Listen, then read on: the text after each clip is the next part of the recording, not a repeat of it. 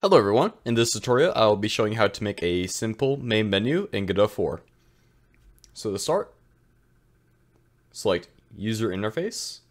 This will create a new scene. You can rename this to Menu or anything you want. Add a margin container node. And then within that node, add a VBox container node. Within here, you're going to add the buttons you want. So, let's have a button for play. And you can press Control D to make a new button. You can name this Options, and then a new button for Exit or Quit. Okay.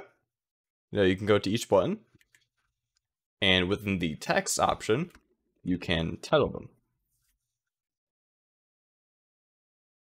And it will show up in the game.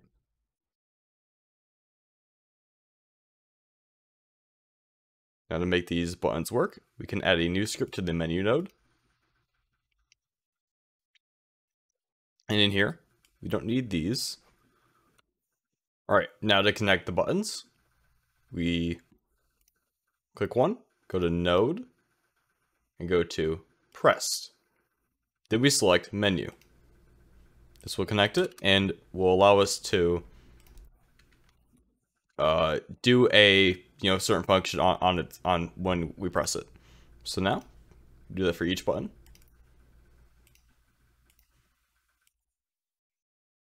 Okay. So we could start with the quit because that will be the easiest.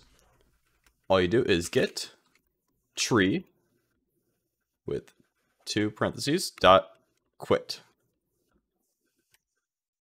That will quit out of the executable or the editor. So if you press play, it will just close out that window.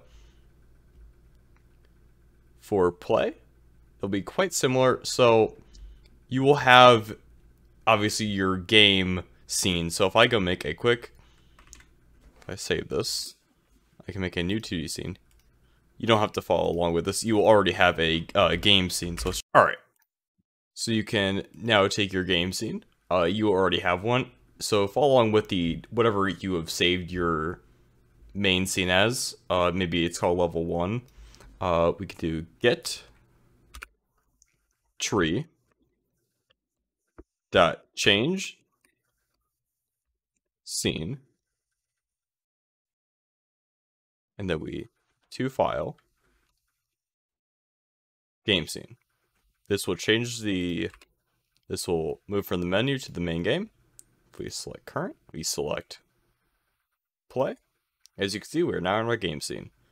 And if we press quit, it will quit out. So now for the options menu. I am not going to be going too in depth into the actual options menu itself, but I will be showing how to set it up. So what we can do is duplicate our menu scene. Call it options menu or whatever you would like. Duplicate. When we open that, we can detach this original script. And we don't need these buttons. We can delete these. We can create new buttons. We could do 1B volume or whatever options you're going to have in your game. But also we need a back button. This one's going to be important, and I will be going how to hook this one up. So call it back. This will have us go back to the main menu. Okay, new script. And we will connect our back button. I'm pressed, connect. Okay, going back to our main menu. We will be doing the same thing we did with our game scene. But we will go to options menu.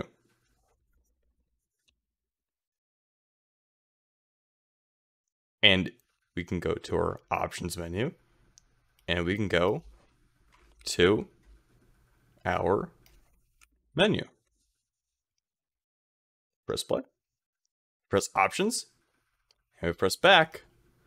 We can now go between menus. Alright, I hope you guys found this tutorial helpful. If you have any questions, feel free to comment them down below.